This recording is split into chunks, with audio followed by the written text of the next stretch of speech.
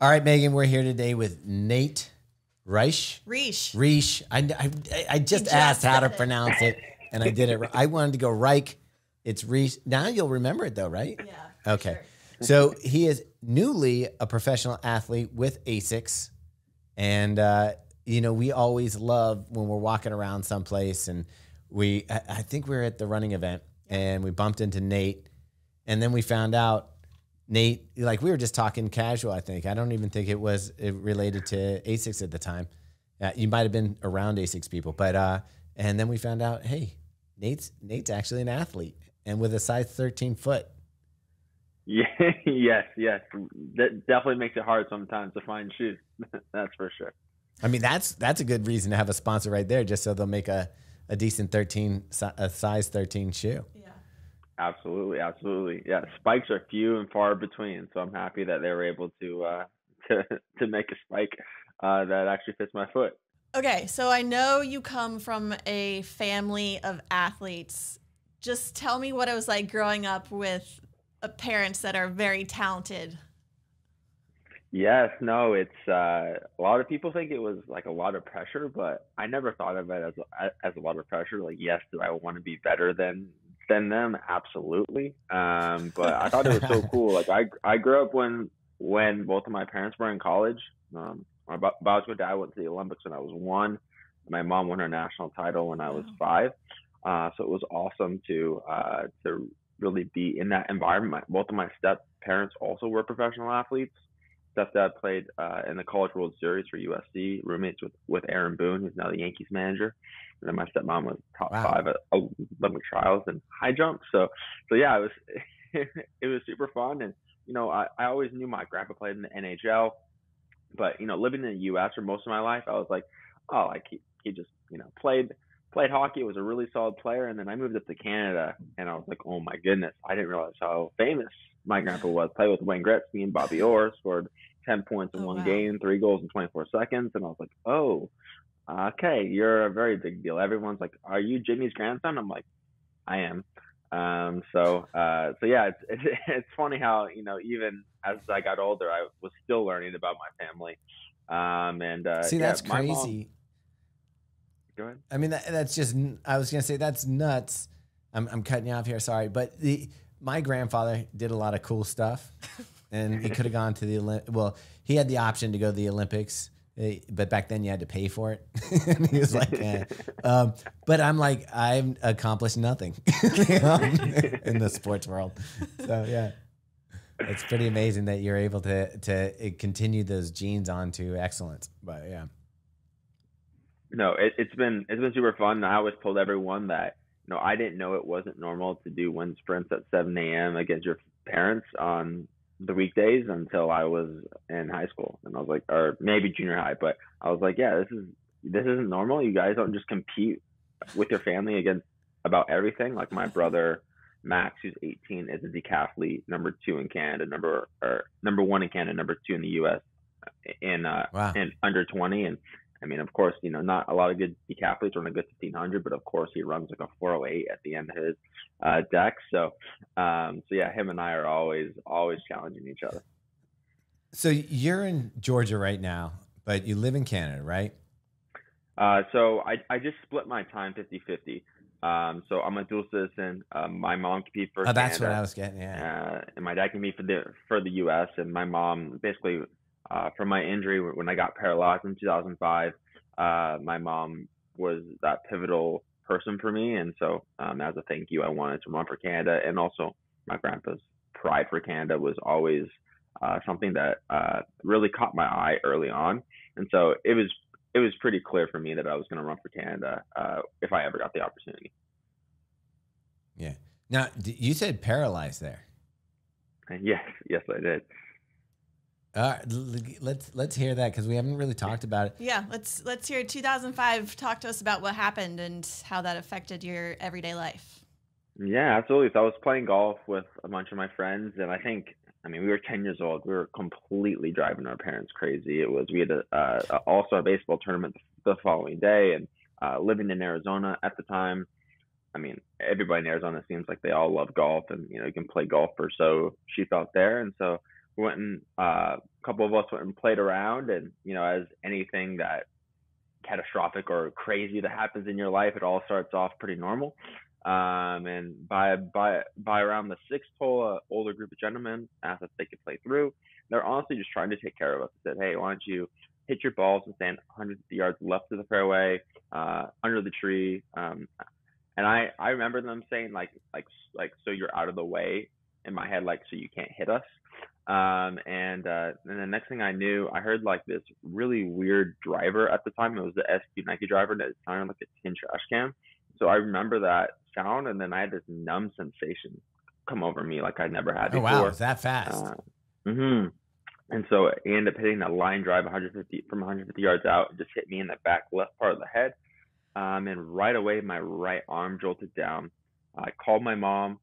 She thought I was a pretty dramatic kid, and she might argue that I'm still a little bit dramatic. I was like, "Hey, can you come and pick me up?" And she's like, "Really? You paid for a full round of golf?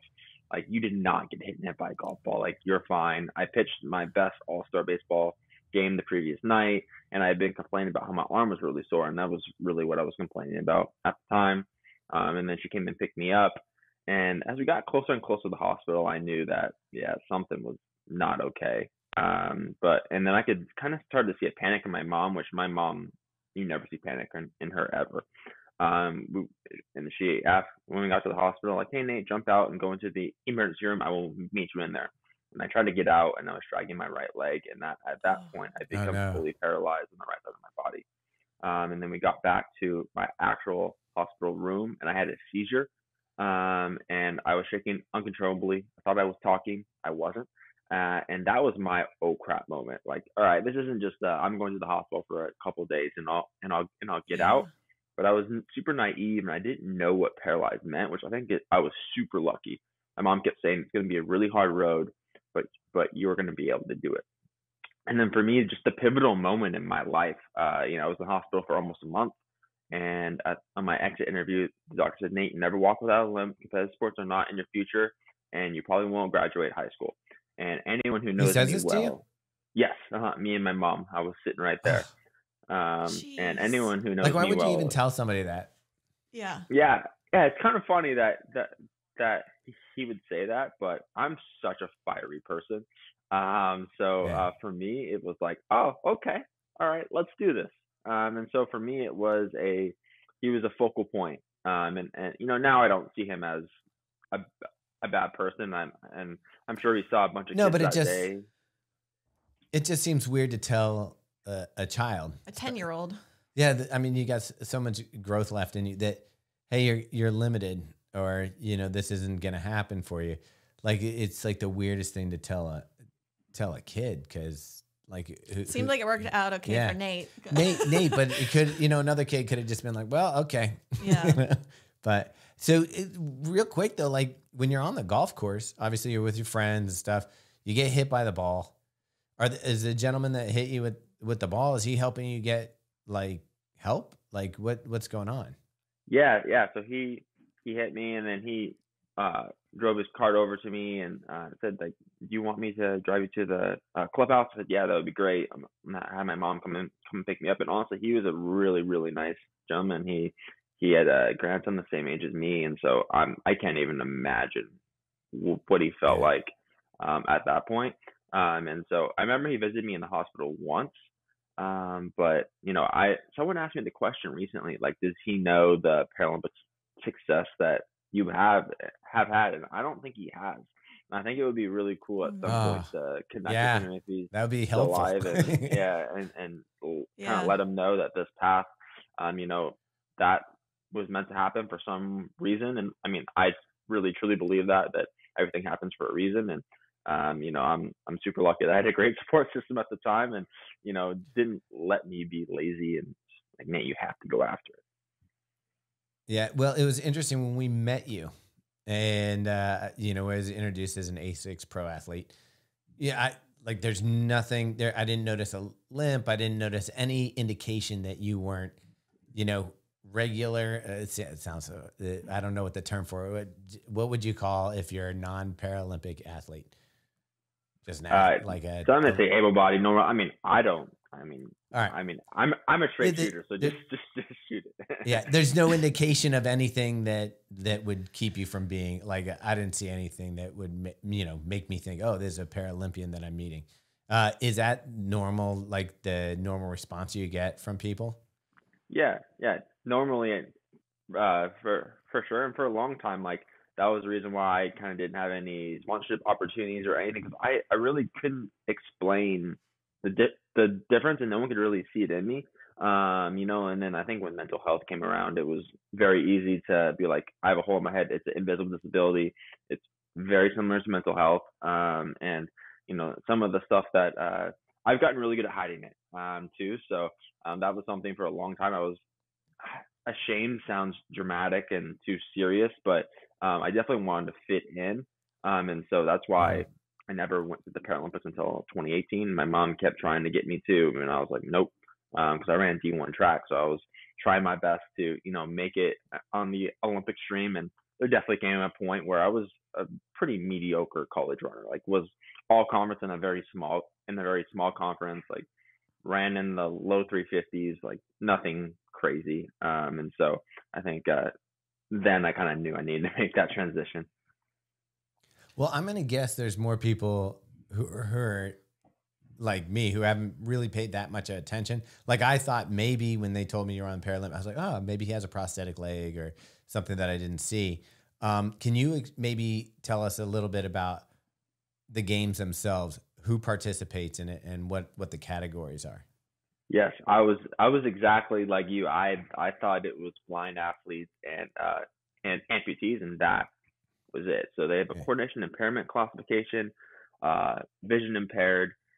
They have amputees. They have intellectual disabilities, short stature, and I'm sure I'm missing. I always miss out on one. I think there was a French one that in being from Canada, you should probably know how to speak French.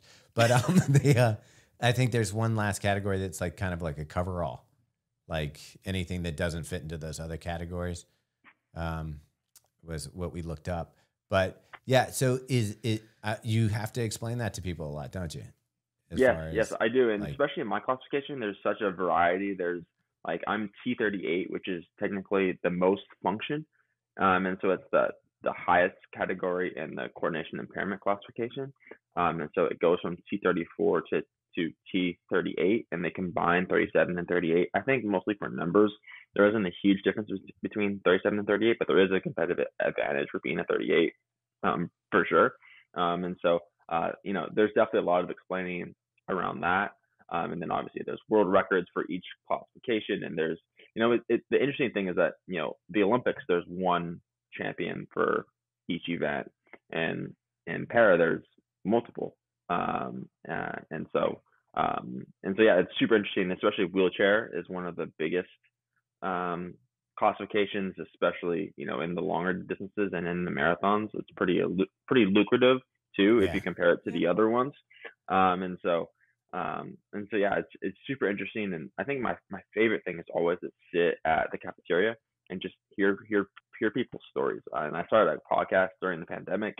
It's just an excuse to just talk to people that some of them I knew really well, and some of them I didn't know really well and just wanted to know. And so I think that's the really cool thing about my experience. It's really funny how a microphone, I kind of felt like I used to like carrying a camera around because I felt like it was like a shield between me and other people sometimes. And same thing with a microphone. It's funny how it opens up. Like if you have one, you could walk up to anybody and talk to them. Hey, what's your story? Whereas if you didn't have one or an excuse like, hey, I'm doing a podcast, it's much harder to kind of break those walls down between people. No, absolutely. And even like some of my close friends, some of my teammates, I didn't know things about them until after we did the podcast. I was like, oh, I didn't know that you live on a buffalo farm. Like I had no idea. And so yeah, it was an excuse for me, and I've always been super embarrassed by my stutter as well. And so that was a fear of mine that I was like, all right, why don't I just attack this? And it could blow up in my face, and I could stutter and stammer all the way through these interviews, or I could actually learn how to talk better and also have better conversation. Did you notice a stutter? No, but that's amazing that you're like tackling all of like your fears head on. Like, so I really want to go back to 10-year-old Nate for a second. You come out of the hospital that you've been in for a month. The doctor tells you your sports are done. You're going to walk with a limp for the rest of your life. Like, what happens next? Yeah, so my parents moved while we were in the hospital, and my room ended up being upstairs. And I remember my mom being super concerned, being like, "Okay, we just bought this new house. Nate might not be able to walk again, and his room is upstairs." And Oh, one thing I jeez. love about my mom is that she always looks at success, and she really doesn't push you more than you need to be pushed, but she really asks really pivotal questions on how you want to be pushed. And so I told her my goals. I remember right after getting out of the hospital, I think we got out super late on a Saturday, and I went to school on Monday. And I remember my mom looking at me and goes, "I don't care if you have a migraine. I don't care what it is. Do not come home uh, early from school. You need to figure this out because your goals are very big and very ambitious. And if you want to accomplish those things, go after it." And so I ended up doing running club when I was in sixth grade. Definitely did not enjoy it at first. All right. So you were talking a little bit about cross country and your success there, coming in second place and being up against some people that weren't regionally against you. Is that where we were saying that you were getting into a little more exposure of like a deeper field of talent? So basically at regionals, I think there's like 15 regions in Georgia, and I got second, and so obviously there's no reason to put me second place at state, and the guy who I beat ended up finishing like 30th at state or something. So it wasn't like it was really great performance, and I just think I worked really hard during that year, and so I'm just really happy that the success lined up, because I mean, some of us, you can run 100 miles a week, but it doesn't mean you're going to run fast, and so I think that really taught me that there should be some intention behind what you're doing, and that was something that I think has been a theme throughout my career, is that I don't run the most miles, but I feel like I tick all those little boxes. The work. Yeah. So this is interesting because you're in the States now and in Georgia, and you're running against this isn't Paralympics. This is regular, like mainstream athletics, right? Yes. And correct. so you're seeing success against people. Was when did it start like shifting that you were like, when did you find out about Paralympics and that you were able to maybe participate in a different way? Yeah, so really it wasn't till 2018. I mean, I had finished college. I was super disappointed with the way my college experience went. I remember going into college, like my biological dad was NCAA record holder and won NCAAs in the javelin. And so I was like, oh, I'm for sure going to the national meet my first year. And I think by the last year I'll be top 3 for sure. Like there's no doubt in my mind. No doubt. And I never qualified. Yeah, no doubt. Like clearly no doubt. And I didn't qualify for the national meet in track once. Never went to regionals. And so I think, I was very happy that I had that success now that I look back. But I just had a kind of a bad taste in my mouth. And I felt like there was more from the sport that I wanted to get out. I wasn't too sure if it was on the running side. I felt like running in some way, sounds cliche, but kind of saved my life. Because if I didn't have that running practice to go to every day, who knows what I would have gotten into. And then I remember my mom being like, "Hey, there's the Paralympics that you've always said no to. It's really growing now." Oh, so they reached out to you before? No, my mom had just mentioned it. I guess she had always known about it, and just I was always like, no, stop, stop asking me about this, and because I was just so committed to the Olympic dream, and I in high school, I mean, I was like, well, I'm decent, so I think there's an opportunity, and then I got classified in 2018, and then I went to my first international competition in Berlin, Germany, and I set the world record in the 800 and the 1500. And then I felt like the lights got super bright, and all of a sudden we went straight to nationals from there. and all of a sudden everyone wanted to interview me. And like we said, like I was a mediocre athlete, like at best mediocre athlete in college. I never got interviewed. And now they want to hear my story, but they want to talk about my running, which was very interesting for me because everyone always just wanted to talk about my brain injury, not actually about my training and about my running. So that was, it was. I remember I was so nervous for all these interviews, and I was like, what is my life going to be now? The interesting thing is that, one of the slogans for Asics is sound mind, sound body. And obviously you kind of have both there now. So you kind of embody their slogan. How did it fit in? How did Asics and you come together, and how did that relationship start happening? Yeah, it's actually kind of funny. So Ben Caesar has known my biological dad for about 20 years. Oh, wow. When he coached at UC Irvine, my dad coached a couple of his athletes in high school and ended up going to him as an athlete. And also my stepmom, Lisa, is Filipino. And they went on a trip to the Philippines. And I think my stepmom still has the high jump record for them. Oh, wow. There was like this very intertwining connection. And then Melissa Bishop, who's 800-meter Canadian record holder, is actually the one who made the connection and said, I really think Nate would be a great person for the Asics brand. And I think me and Ben had a couple conversations. And I think the first conversation, it really seemed like, is Nate really the person that Bish said I was? And then the second part was, hey, Nate, we don't make spikes in 13. At least at that time, they didn't. So let me see if we can get spikes made, because if I can't get spikes made in 13, then obviously that's a problem.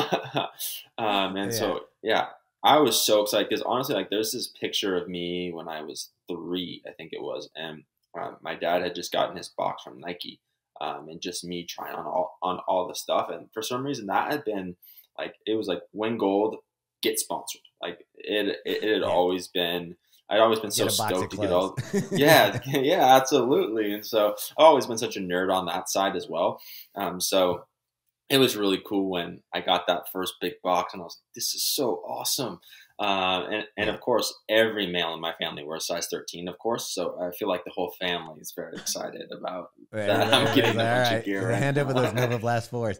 Yes, it's really interesting because, look, Ben is somebody that since I met, he's just got a charisma about him that you just want to be around him. You want to know what he's up to. I've tried to get him on the podcast. He will not come on the podcast. I know he has stories. But yeah, so it's got to be fun. I mean, working with Ben and coming into the team, and you've got other athletes like Val and Emma. Like, what's it like coming on to the Asics team and meeting the other athletes? Have you had a chance to kind of like be all in the same space? Yeah, so not a bunch of the athletes. The coolest one for me was meeting Cam in Austin when I met both of you. They did an interview with me like 3 or 4 days after I had signed. Kane Running did a interview with me, and I had mentioned how Cam Levins was the person that I would absolutely love to meet. And it was funny that I had no idea that Cam was going, but all of a sudden I met him in the lobby, and I was like, oh, holy crap! And Cam's like, well, I know you. I was like, well, I certainly know who you are. And so it was really fun. Like that whole night, we just got to chat, and for me, that was. I mean, I'm not someone who's super starstruck just because of my family, but also my uncle works in the NBA, and so I've met Blake Griffin, been around Shaq, been around Steve Nash. So those are, I don't necessarily get starstruck, but it was just really cool to hear his. Obviously he runs a lot more than I do, and also just hear his mindset when it comes to running, because I mean, his marathon career hasn't been linear for sure. But it's really cool to just hear, he just saw those little glimpses of success, which kind of kept him going. And so just to kind of share those moments, it's kind of like those chats in the dining hall for me, just being able to share our experiences. So it was pretty cool. And then every time someone would come over, oh, are you Cam Levins? I was just laughing. I was like, "Yep, I'm sure that's the reaction you get all the time." You're waiting for it. Are you Nate?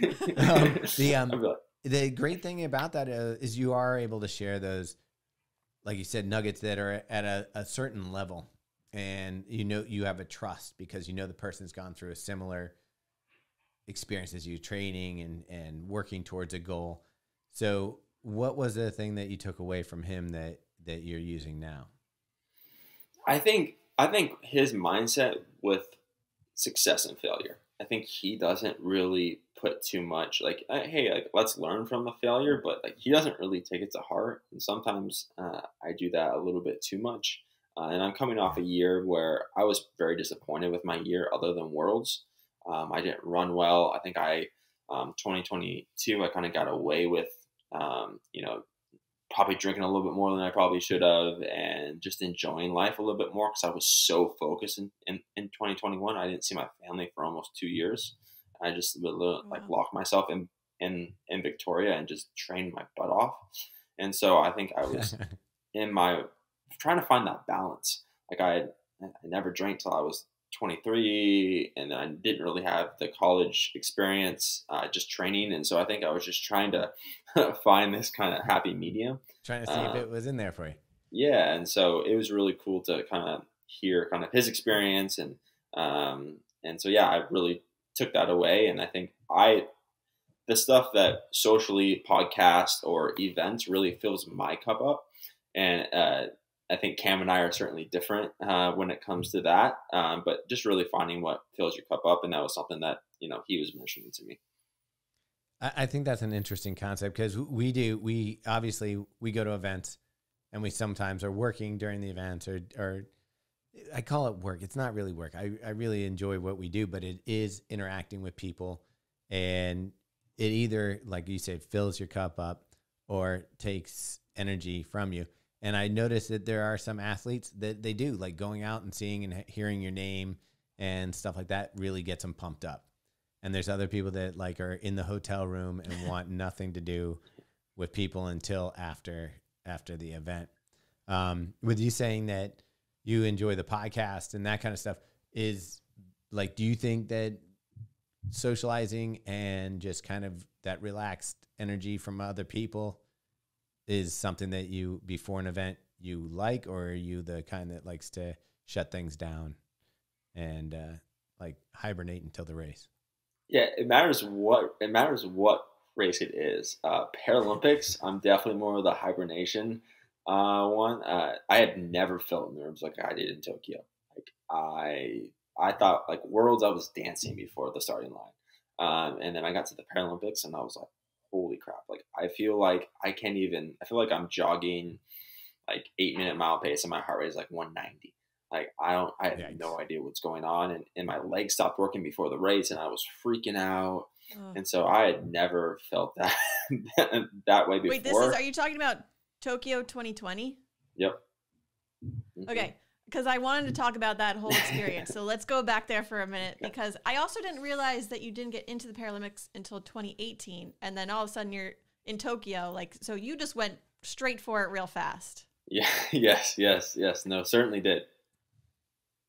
So talk to us about, I mean, luckily he had been running before that. Yeah. But talk to us about that whole experience. Because I know 2020 Tokyo was also like a shutdown, a little weird in itself, but yeah. So just tell us all about it. Yes, absolutely. So one quick story is that, growing up, my mom used to always kind of mess with me. And what I mean by mess with me, like, she would be like, all right, Nate, let's do a time trial on Friday. And on Thursday, we ended up having a time trial. We'd get the practice. She'd be like, all right, good luck. Or she would like put one of my shoes somewhere where I couldn't find it, and I would freak out. And then I would find it, or she would talk to me a lot. Your mom sounds a little psycho. She's awesome. And then she would like talk to me a lot in the car, and I do not talk. I don't like being talked to like right before my race. Like, it drives me crazy. And she would just ask me the same question over. I'm like, I'm literally gonna yell right now. And so in that moment, when I was warming up for my race, I was freaking out. Like, I was losing it. And so, like, and then I thought back of like, okay, my mom always used to do this stuff to me all the time. Like, I know I'm going to be fine when I step on that starting line, but yes, I feel horrible right now. And so, I was super thankful for that. And my Tokyo experience did not live up to what I thought my experience would be. I have my cousin Georgia Emmeline was an Olympian. My dad went to the Olympics. Many other people in my family did, and so I had this thought process on what it would look like based on their experiences, and it wasn't like that at all. Like, didn't go to opening or closing ceremonies, didn't leave the stadium or didn't leave the facility, the village, only for practice.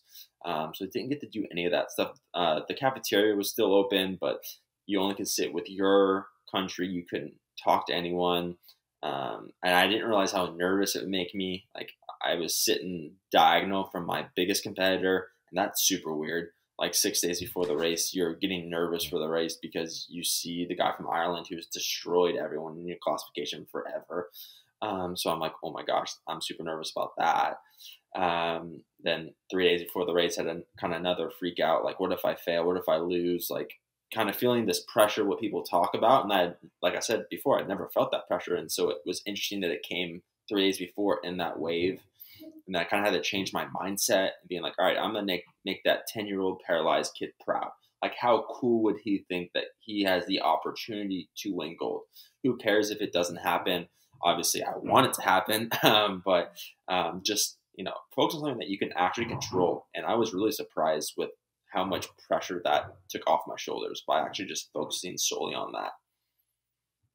That's interesting. Now, when you talk about the experience that you were expecting from the Olympics, like, we hear, like, nobody from my family's ever gone, so I don't have any expectations. But I'm thinking about, like, you hear this stuff about all the nations getting together, the wild parties, the socializing, and just the opportunities to be around world-class athletes having fun. Was that kind of like what you were hoping that you would get? Yeah, experience, or was there something else? Yes, that and the distractions. Like, everyone talks about the distractions, and I was like, there was not one distraction. Maybe I was like, part of me is like, well, I'm just really good. Like, I'm just really good. We're really good at focusing, which I don't think that's 100% the truth. So that's why I'm super interested for Paris, to see what those distractions are. And even like 2 weeks ago, a couple of my teammates who had been to multiple games were talking about, dude, the distractions are crazy. I was like, really? Like, I still don't, like, I'm not really, like, I'm not going to go to a party before my race. Like, that's just not going to happen. Is that what they're saying? There's, like, stuff that, like, you want to do, like, you feel like you'll have FOMO. It's your one chance to go to the Olympics. There's events going on. You don't want to miss anything. Is that the distraction? Yes, that and family. Because they talk about, like, that's Athletics Canada specifically is very concerned about the family aspect, because they're going to call this the celebration games. And in the past, like, athletes would have to kind of deal with tickets and, like, hotels and try to make their family happy. And we have, like, multiple people now with Athletics Canada that solely deal with that, which is awesome. Like, they put packages together and all that stuff. So I think that was another thing, which my family is so important to me. So, but at the same time, like, they're all athletes, so they all understand, like, that they're not going to be talking to me or, like, hanging out with me the night before the race. Like, that's probably not going to happen. But I never thought family being a distraction. Yeah, that was kind of interesting and weird for me to hear that. Yeah. Okay, so your nerves calm down by the time you get to the start line. Talk to us about the race itself. Yeah, no. So of course we do all this heat training. Like, oh yeah, so much heat training, sauna. Up in Flagstaff, Arizona during July, absolutely sweating like crazy. And then all of a sudden we get out to the track and it's raining. I'm like, of course, just like a Thursday in Victoria, British Columbia. So I remember getting a big chuckle about that, and a lot of my competitors were complaining about the rain, and my coach and I made a concerted effort that no matter what the weather was, I trained outside. And so I'm really happy that we did a lot of really hard, long threshold or VO2 workouts in the rain. And so my plan was to see what everyone did the first 400, and we ran 64 seconds. And the French guy took it out super hard. And I was like, oh my gosh, this is like perfect, because I'm the one who usually goes out hard, because I'm not comfortable with going out hard, but that's my best scenario to actually win the race. And so after 400 meters, I was like, okay. Me and my coach talked about going with 600 meters to the left, and I just completely threw that race plan out the window. And I was like, all right, I'm going to run that same exact pace and see what happens. And so I ran another 64, and I remember looking back after 100 meters, and I was like, oh my gosh, there is no one here. This is crazy. Oh, and wow. I was kind of internally freaking out, being like, okay, keep it calm. And then I just, from after 800 up, I tried to just lay the hammer down. I was like, all right, let's go. And then with 200 meters to go, I kind of knew I was going to win. And so I was like, all right, keep it composed. And then with 15 meters to go, I was like, Nate, don't scream over the line. Like, just run over the line. Like, be a good competitor, shake everyone's hand. No, I'm screaming after I finish, like just yelling. Of course, my buddies get memes of me, and I thought I was going to get a bunch of congrats from all my boys when I get to my phone. No, it's all memes. See, there was somebody who just did a comedy skit about that. They're like, if a woman does something, all her friends are like, oh, that's the greatest. And they're just so supportive. Guys do it and they like make funny of her, 100%. Shortcoming they come up. Yeah. But I think that is a form of love. It's like, you can't say to your man, you're the best. And you're better than me. You got to come up with a way to bring him back down to earth. Oh, absolutely. And one funny thing about preparation, as we were talking about earlier, we had a workout about 8 days before the race. And my coach, Jeff Harris, was an Olympian in the 800, around like 145, I think it was. And so he does a lot of my training with me. And we did like this hard K. And he was supposed to be my competitor. And he made this stupid in my eyes move where he went out hard from the gun and ran like a 62 first lap. And I was like, no one's going to do that. Why would you even think about doing that? And of course, literally the exact same thing happens. And I was like having deja vu with like after 200 meters, I was like, oh my gosh, like, how did they know this is going to happen? The coach was like, we didn't know, but yeah. And so it's funny that sometimes that's amazing. It works out perfect. So you what does the Paralympics mean to you, especially since like what would you be doing if you weren't competing in Paralympics now? Like it's got to be an incredible opportunity, but like, have you imagined what life would be like without it? Yes, I have imagined, and I'm really interested in sports medicine. My family has been in sports medicine for a really long time. So I kind of went down that avenue a little bit, trying to see if I would like it. And I think I like it, but I don't know if I love it. And so I'm like, I don't know about that. And the business world has always interested me, sales specifically. And so now that's kind of something that I'm trying to go down and just check out. One of my sponsors, RBC, it is Royal Bank of Canada, biggest bank in Canada. And so there's some opportunities through there I'm looking to do, but I would have no idea what my life would look like. I mean, I would have never probably traveled the way I have. And the Paralympics means so much to me. I mean, there's this debate, like if a Paralympian gets called an Olympian, does that bother you? For some reason, there's been like this conversation within the Paralympic community with this. And for me, it doesn't bother me. I have great respect. What is the question? Whether you would be bothered to be called an Olympian or? Mm-hmm. Yes, because I think I didn't know. You're an Olympian, right? I mean, you ran. Yeah. In the Olympics. Yeah. So a lot of people, like, I am super proud to be called a Paralympian. So if someone would ask me, like, what would I be preferred than Paralympian, because that's what I did. But also, like, it doesn't bother me. Like, I have so much respect for Olympians, and so I think, I think in today's climate, there's so much, you have to pick the perfect word to say, and that's definitely not who I am. I'm someone who likes to tease around, who likes to give someone a hard time. And also, like, if you call me Olympian, that's great. I think that's great. And I mean, I guess the thing that would be, I could see the only thing that would be like a issue would be if someone says, "Oh, you're an Olympian," you might want to add in, "Yeah, I run Paralympics" or whatever. So there's a clarifier. But I mean, do people walk around calling you an Olympian all the time, like in your normal life? No. So yeah, it was. So yeah, it's funny when people. I mean, their opinion is their opinion. I think that's great. But it's funny how some people have some pretty hard, thick opinions on those things, and you know, like podiatrists not really being doctors. Yes. Yes. Our dentist doctors. You know? Yes. Oh man. You get in trouble real quick there. Yeah. PhD versus, you know. Yeah. All right. Let's not go down that rabbit hole. Okay. So you kind of lit up when you were talking about the race in Tokyo. Would you say that is your like happiest, most proud race moment, or is there something else? You'd be surprised to hear no. It's actually not my favorite race or the one that I'm most proud of. It's when I ran 3:47 and ran the world record because I've been stuck at 3:52 for 4 years, and I was like, all right, I don't know if I'll ever break 3:50. Like aerobically, I'm in crazy shape. My threshold was getting down to 5:15 miles, and I was like, and a lot of people who have run sub 3:50, that's kind of where their threshold is. And I understand like you can't really compare yourself, but like I'm like, at some point this has to break. And early in the year I ran 3:50, and I ran like a total ding dong.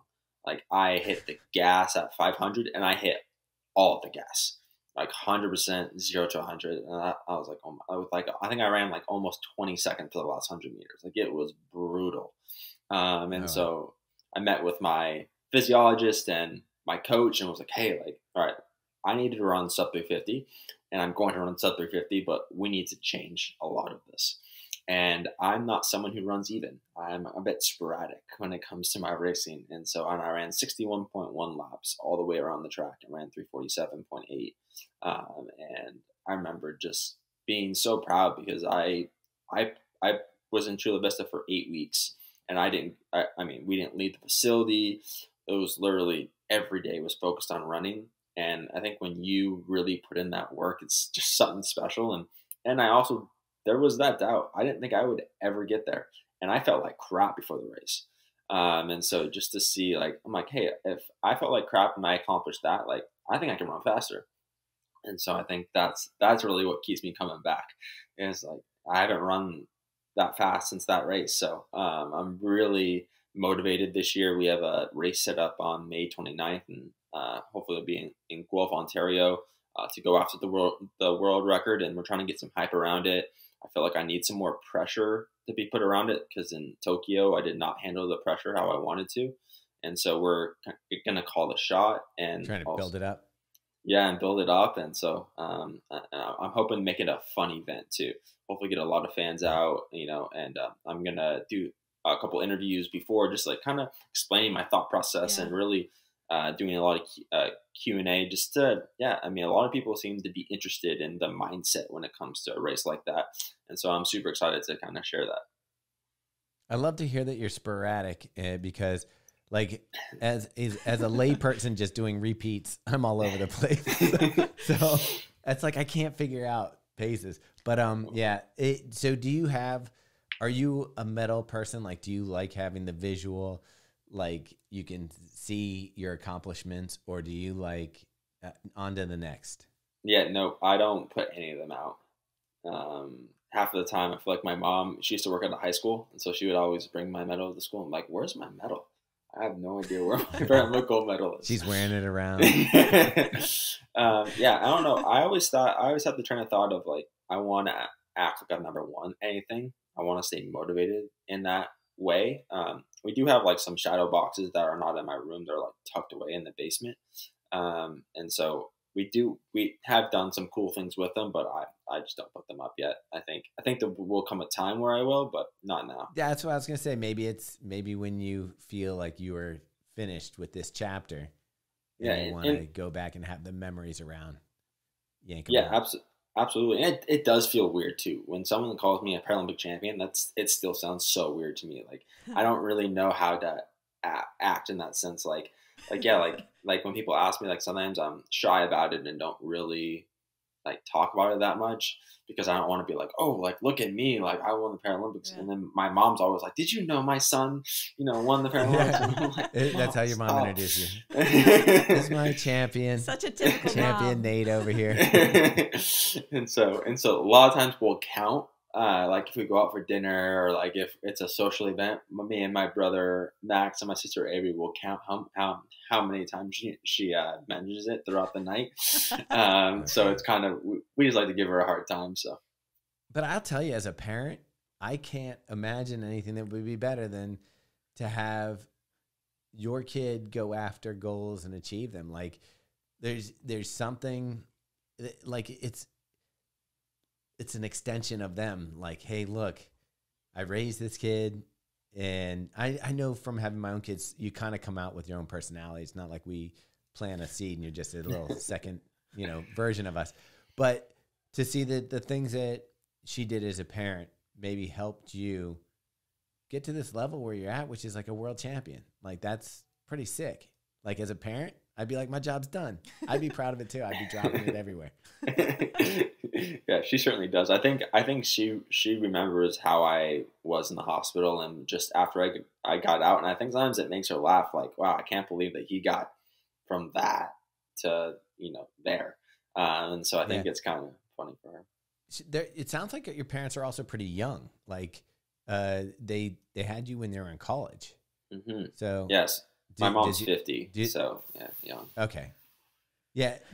Are you able to still like turkey trot, go for runs on Thanksgiving, that kind of stuff? Or you don't do Thanksgiving up in Canada? What's the holiday that you guys would do a running event up in Canada? Yeah. So we don't do any. No one runs with me anymore. No. My brother Max will a little bit. I mean, he's super quick though, so like I have to be very careful with the distance. He runs like 47 seconds in the 400, so I don't want any part of that. It's at least 3 miles, right? Yeah, I was like, especially a mile, I was like, I'll just take you out so hard that you have no idea what to do with yourself. So, but we have a lot of cornhole competitions. So we do like for Thanksgiving, we do the Olympics. So we have like an axe throwing, we have cornhole, we have a chipping competition, and so everyone always laughs at us. They're like, axe throw? Course. Oh yeah. Axe throw against a tree. Yeah, come on. Are you looking to add more people to the Paralympics? Just more people with a beat. Come on, no, I'm joking. But so yeah, anything we can compete against, it's game on for sure. Yeah, your family sounds very competitive. I love it. Yes, everyone always teases us like, of course you guys have an Olympics for Thanksgiving. You guys just can't go and relax. I'm like, no, of course we gotta have something to do. Yeah. Okay, I know we're getting close to the hour mark here, but we have to chat a little bit about shoes. So tell us, what's your favorite daily trainer? I mean, first, before he's sponsored by Asics, how hard was it to get decent shoes? Yeah, tough and expensive. So yeah, it was, I mean, because as a Paralympic athlete, we don't make a lot. Like everyone is so amazed. I remember when I wasn't sponsored, I threw out this tweet about how I was annoyed about how I couldn't even get an ambassadorship for a running shoe company. And people were like, wait, you don't make $80,000 a year? I was like, what? Like, I was like, is that the base salary of an Olympian? Yeah, I don't know. I was like, you guys are surprised. I'm like, I don't even make half of that. Like, I don't know why you guys are so surprised. And so, yeah, it was really tough. And especially with spikes up in Canada, it's really tough to get 13s up there. And so it was a lot of times I'd have to ship it from running warehouse to my parents' house, and then either them ship it up or me smuggle it across the border. Yeah, that's right. So I mean, it's crazy. My son has got a size 13 foot and he's 15. I told him, I said, you just got to stop. Like you just won't have shoes. But it's got to be a nightmare. But now you're with Asics. Yes. Like you said, Ben had to check to make sure you could get a spike made for you. Yes. Like I'm guessing that you have the access to the full lineup: Super Blast, Nova Blast 4, all Magic Speed and Meta Speed. To answer Meg's question, what's your like? What would you use for like daily training and that kind of stuff?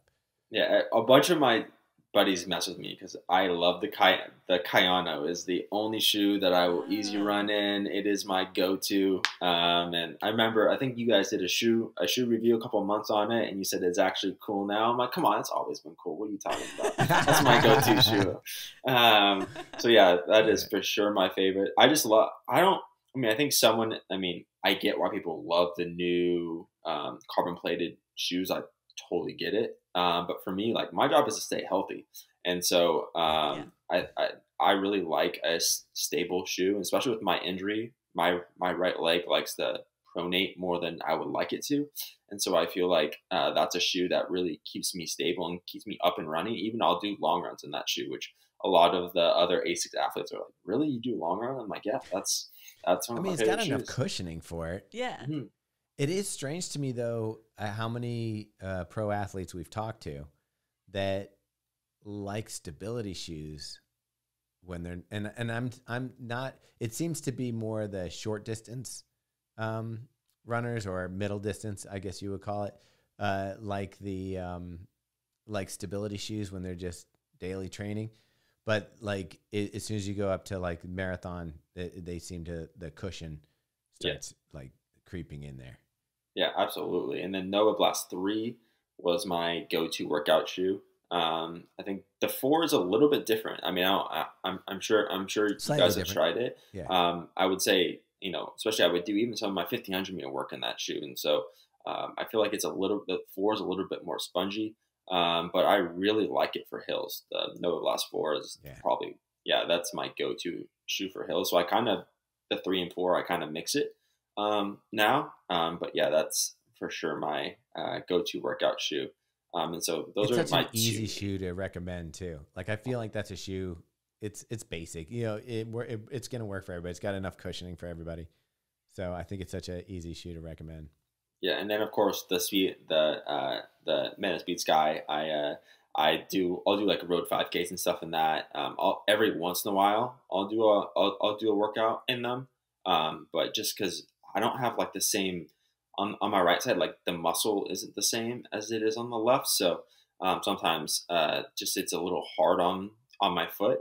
And so I'm kind of more not careful, but I think I am very intentional when I want to use that shoe, and I'm always very even I've used it plenty of times, and I'm still surprised with how fast I run whenever I wear them. Like we did a turkey trot this year, and I was like, oh, like 15:50, yeah, like that sounds great. Ended up running 15:20, and it was not a flat course. And I was like, oh wow, like that's amazing. Yeah, I was like, oh, that's perfect. I was like, thank you. I was like, that makes me feel really good about my training right now. Are you gonna run any of the Asics like road races, like Falmouth or Cherry Blossom or any of those? They're not on the schedule currently, but I certainly would love to. Especially all right, you better hurry up with Cherry Blossom. That's coming up. Yeah, no, probably that one probably won't happen. I'm hopefully after the Paralympics, or you got to kind of lead up after the fine. summer. Yeah, so I think Falmouth is right around the Olympics. You probably can't do both. I think it's right after. Okay. Yeah. Okay. Or, yeah. It'll be like right before the Paralympics. I'm sure that's usually how they wind up. But in 2025, I'm definitely gonna try and do more road races because I just really love them. Like I only like the 1500 and the 800 on the track. 3K, 5K just sounds horrible to me. And I am running a 3K just going around February. Oh, it's just I'm like it hurts for way too long. Like the 3K, like 3K pace. Like it hurts from the gun. Like I'm not a fan. Yeah. I'm more afraid of like the 5K. Like I'll run if you said you have a choice between a 50K and a 5K, and I was like I'd probably go 50K just because like the 5K they can hurt and they hurt for a long time. But that's interesting because Falmouth is one of our favorite races. So if you get a chance, obviously this year probably wouldn't work out with your schedule, but definitely get on that event with Asics. Yeah, 2025. No, it would be awesome. And I think Asics, like last year, sponsored some track events up in New York too. So I'm going to try and see if I can swindle my way into one of those too. See if I can hit it all. Yeah, go and sit on the back of a fast 1500 pack and see if we can do a little something. So yeah. Speaking of tracks, like is it I'm guessing it's 200 meters and 400 meters tracks. Do you have a preference for size of the track? Definitely like 400. I definitely like outdoors. Not a huge indoor person, especially with the person who has size 13 feet. I'm not super tall, but I have a pretty long stride. So I'm not. Yeah, I don't really like the too close. For sure. Away. Yes. Yeah. Not a fan. So yeah, I like that long 100 meters to go. I feel like it. I mean, I think it's great to run indoors because the strategy is so different and so much harder, in my opinion. So I think it really preps you for outdoors for sure. But yeah, I certainly like the outdoor track a lot better. See, if you were not as good, you could throw the strategy thing out the window and just try to run it as hard as you can. I get gassed on the track because I have no idea what the pace is. So you just go run as hard as you can for as long as you can. That's awesome. That's awesome. Can I flip that question back on you guys, or do we have enough time? I'd love to hear what some of your go-to shoes are, if you don't mind.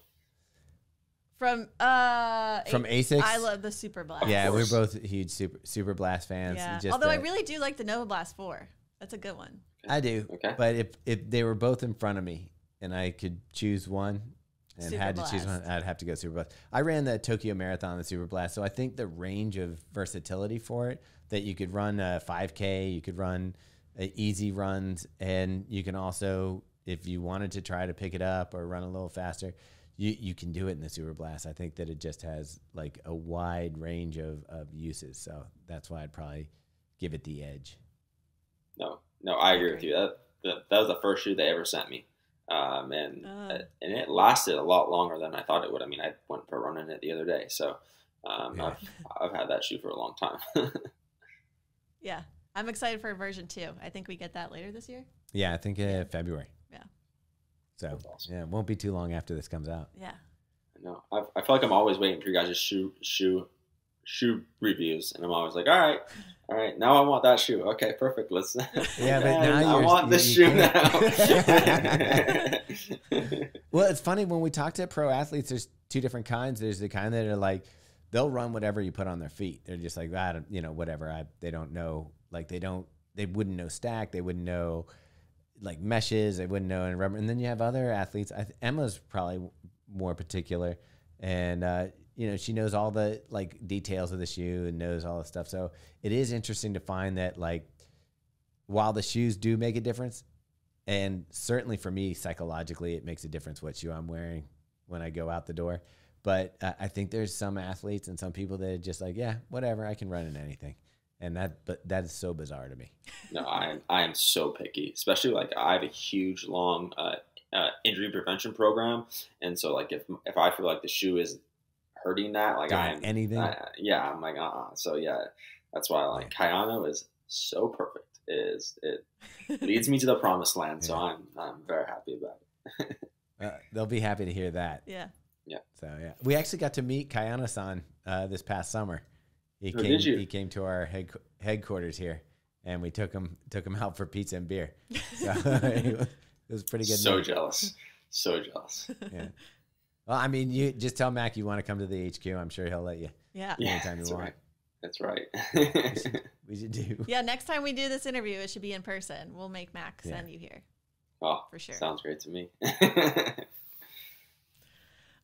Okay, Nate, this was awesome. Thank you so much for coming on and chatting with us. And it was cool to learn a little bit more about the Paralympics, because I definitely did not fully understand all of the categories and how it works. So appreciate you explaining all of that as well. Well, just some exposure to it. Yeah. I mean, I don't think a lot of people are following it the way that they're following the Olympics. So, it is interesting to see that there is this whole nother set of athletes that we can cheer for. So that's pretty awesome.